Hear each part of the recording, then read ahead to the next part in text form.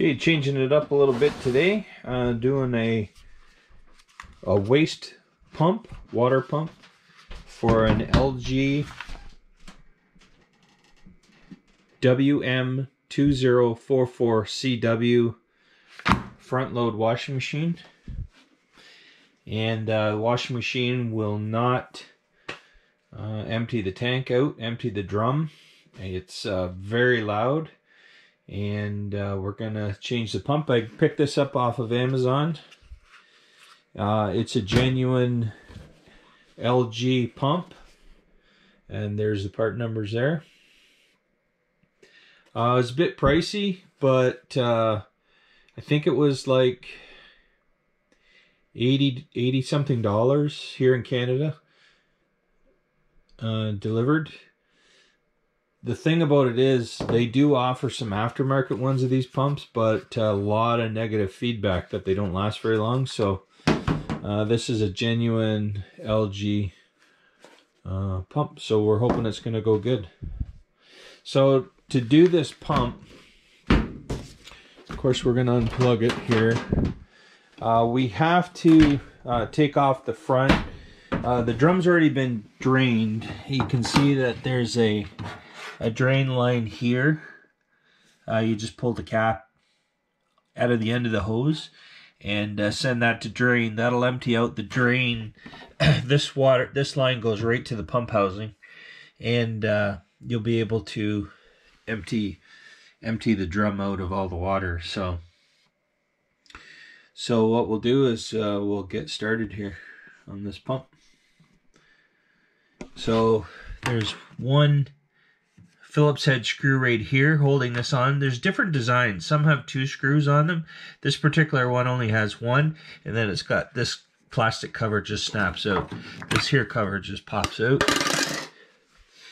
And I'll just get some tools.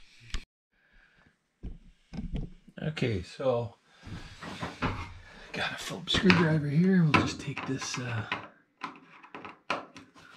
Phillips screwdriver.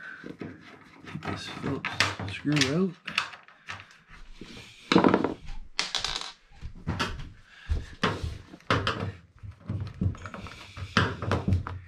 And like I said, this just pops out of there.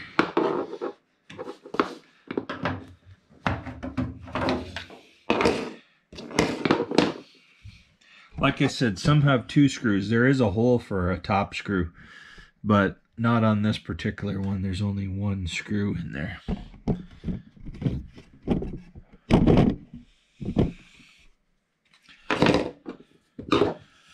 So that's it for there.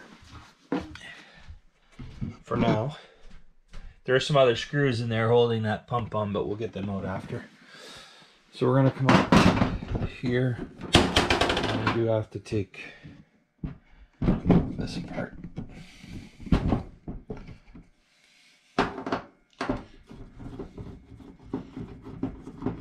4 Phillips head screws for this particular model.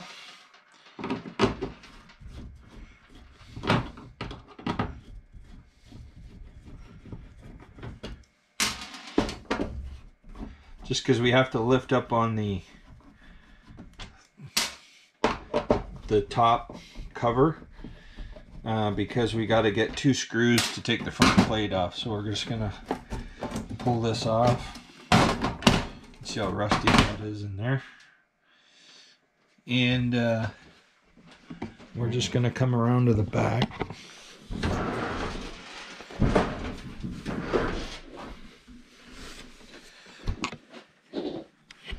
A couple screws here.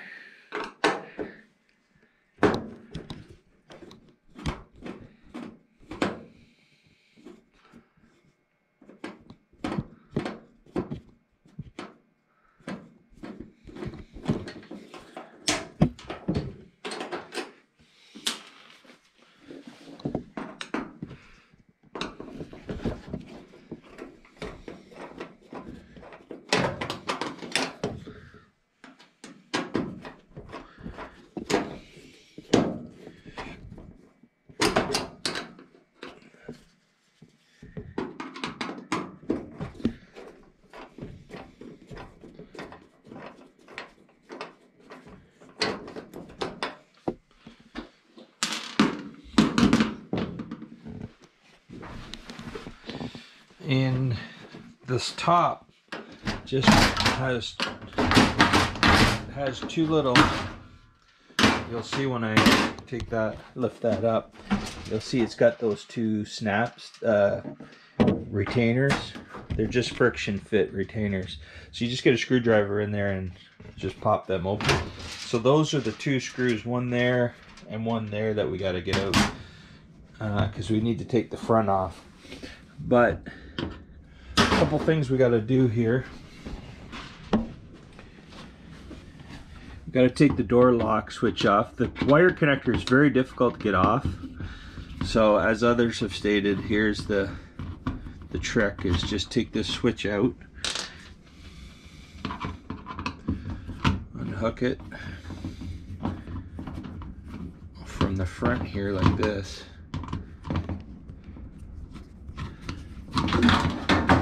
It'll just drop inside, which is fine, and then we'll grab it after.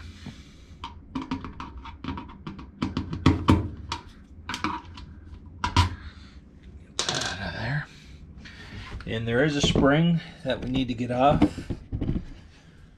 There is a special tool for it, but we're doing this on the cheap.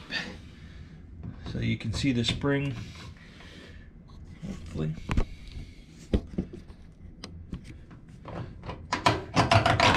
And that's just holding that front seal on. So we're just going to pop that seal out of there. You can see that. Pop that spring off that seal. And then we're gonna, there's a little lip, and we just want to take this off here, just tuck it in behind, because we're now going to take this front piece right off. And to do that, we've got the two screws that are left.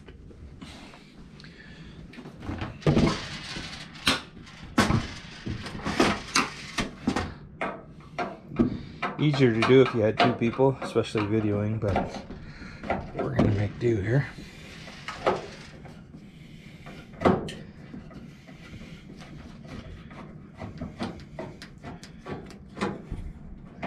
Number one.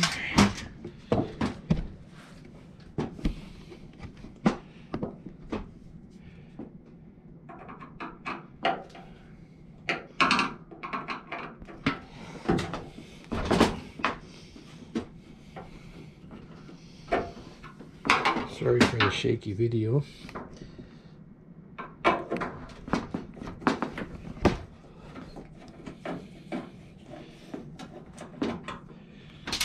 And there's number two.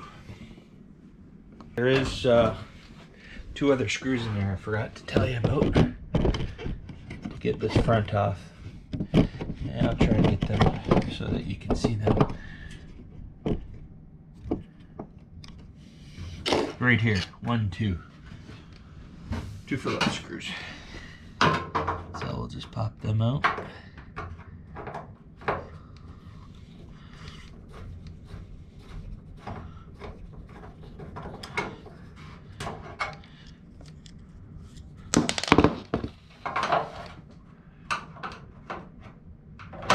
There is a couple screws, or at least one more holding the pump on. Pretty sure. I'll have to have a look when we get this off.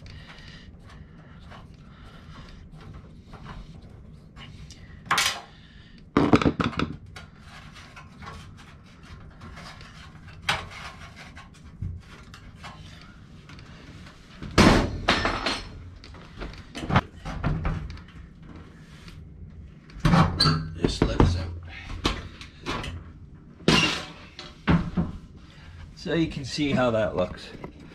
That front just lifts right off there. It's sitting on these L brackets here.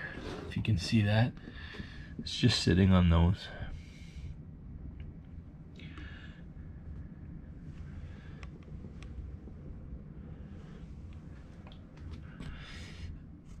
Next thing what we're gonna do is try and get a light here so that you can see it.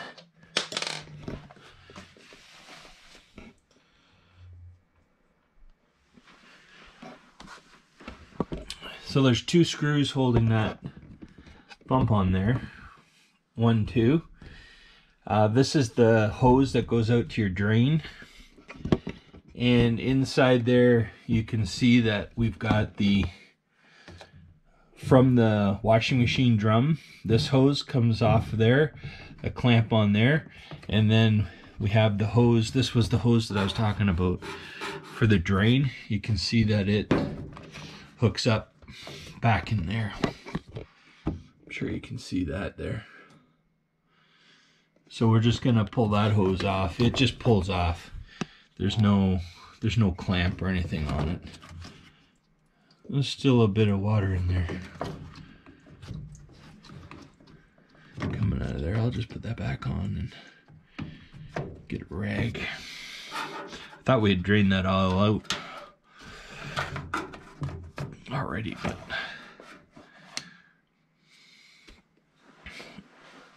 I have a floor drain right here, so what I'll do is I'll pull that over closer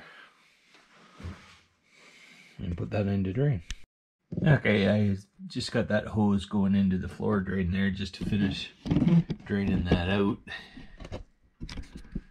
And so what we got going on in there is we just got to get some hose clamps off inside, and we'll just use a pair of pliers to get those off. I just grabbed what I had handy, which is just a pair of ice grips for now. So that's the hose for the drain. Get some light on here. So that's the, as I mentioned, the hose that goes up to the drain. So we're gonna make sure that's clear before we put the whole thing back together. We'll run some water through it. Inside, we also have the hose for the drum to take off. So I'll just take off the clamps on that one. Again, that just pops off. You can see that just clamp just comes there and pops off there. And we've got two screws left here and here. This is the filter, just so you know. I'll take that out so you can see what that is. This is the filter that you would regularly maintain. There's a little bit of crap in there still, so we'll clean that out after. But yeah, that's what that is there. Let's put that back in there.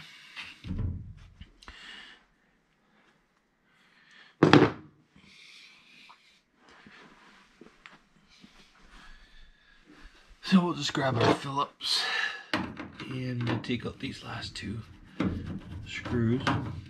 Just pay attention to the length and the type of screws that are here, because they're different than the ones that were holding the sheet metal together.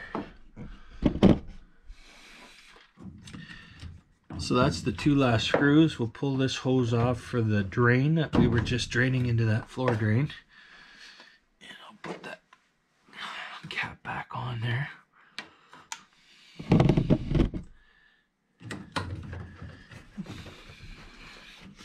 And so now we're just gonna pull out the pump. And it's got a couple of wires going to it. Just remember which one is which. In my case, the light brown one's on the top and the black one's on the bottom. Yours might be a bit different, but it should be similar. They're just spade connectors, so you just pull them off. You can see what they look like. So there we have the pump. Now, a little bit of trick to get that out is there is a, I'll shine the light in there. There's a little tab that you have to push down right here with your finger. You see that? You just got to push that down in order to slide that out the bottom, because there's a little piece right here. This piece right here goes into that groove right there. So you got to push that little tab down in order to slide that out. So what we're going to do is we're going to change this pump and put the new one in. So you'll just want to remember the orientation of this pump, because you got to watch which way it comes apart. Like with the rotation on this pump housing. Okay, so you'll just take note of it, and how I'm taking note of it is just the flat side here, which correlates to this, and it's, you know, if we compare it to here. So what we'll do is we'll just take out the one screw that's holding this outer plastic case on. So there's one here, and then this part here will it'll come off. It's a little tricky because you gotta slide that unit out, and so it helps if you just push up on that plastic and slide it off, because it'll want to catch on this. You just pop that off, okay? And then there's two other screws holding this unit on.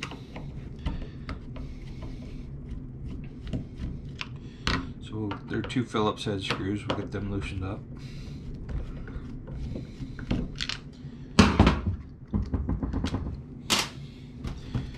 And this unit will just pull out of the, so you can see that this one is like totally loose. It's not supposed to be like that. You can see the new one is nice and tight. No movement on it at all. It's perfect. So what we're gonna do, grab some paper towel.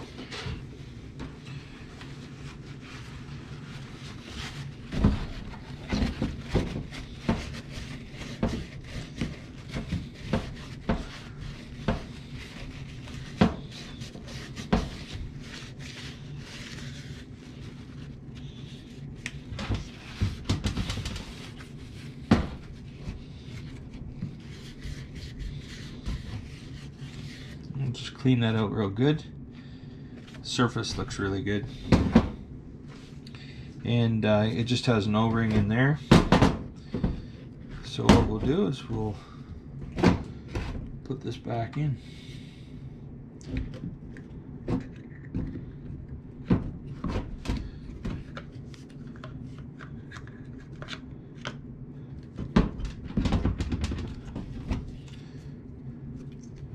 You could put a little bit of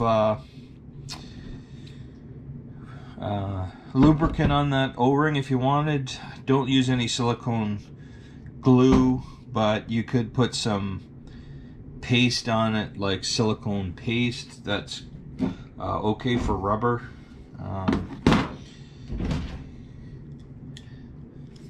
In this case, I just put it on the way it was.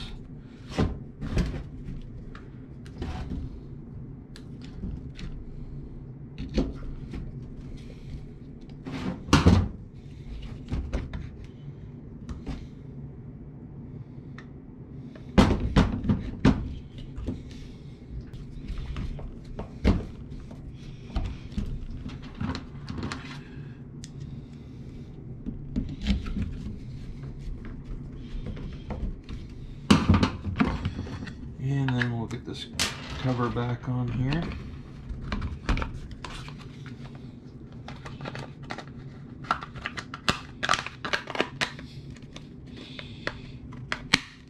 Snap this back on. Put our third screw in.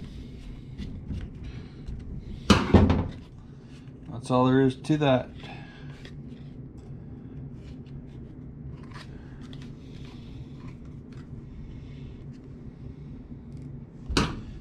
So we'll go back and put this on inside.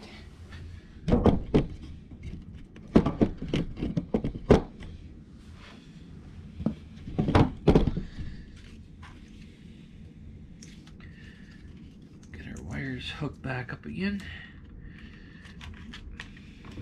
Brown on the top, black on the bottom.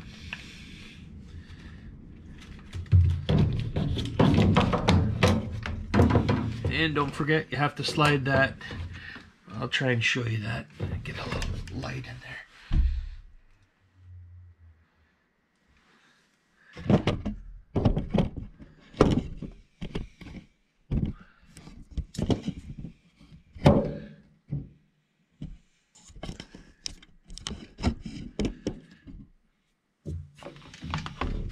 So like I talked about, there was that little groove. I think you can maybe see it.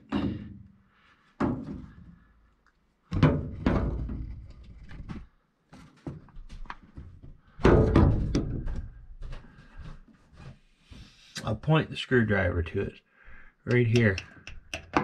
And so this piece has to line up inside there. So just set it down flat and then move it in. That's all there is to that. It's back in place again.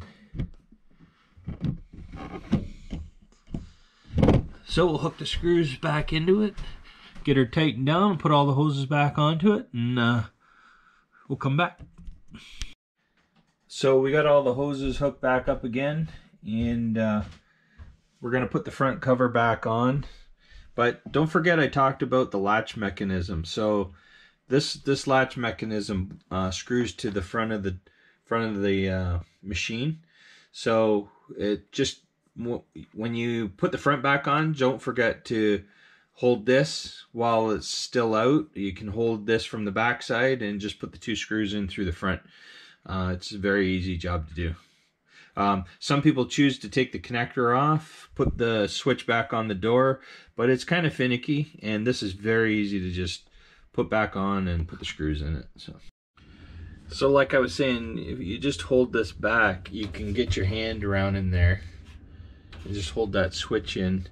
I got the one bottom screw in already, so then you just tighten them back up again. Much easier than trying to get the connector on.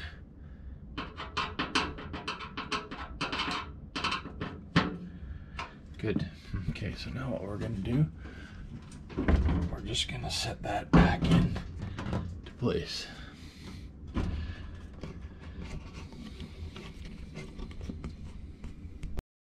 So we got the screws back in here. After you have to lift that up just to get this angled back in again. You can only go in one way. So you have to just tip that lid enough so that this will angle in. And so we'll just come back and we'll put the water softener and the soap tray back together. That just slips in there. Flips back in there.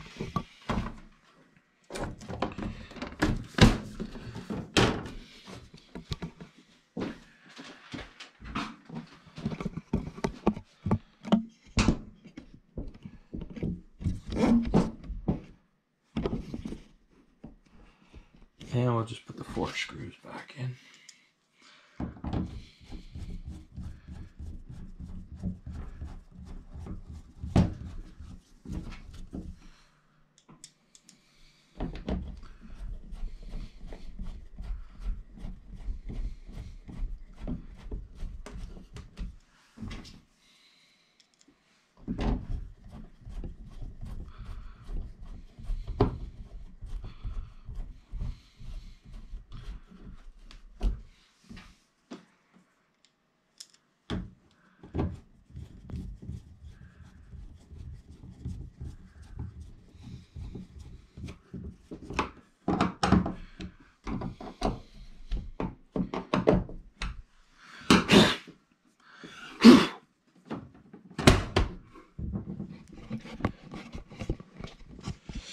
All right, so all we have left to do is put this, put the 2 screws back down in here, and which are right there, and then we'll put that plastic piece back in, and we'll give it a whirl. So I thought I'd shoot a little video, just a little video follow-up, and let you know that just doing a little load of wash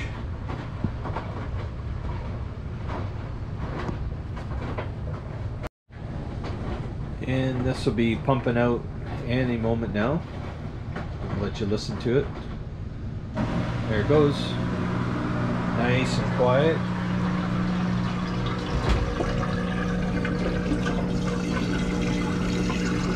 See the water coming out of there.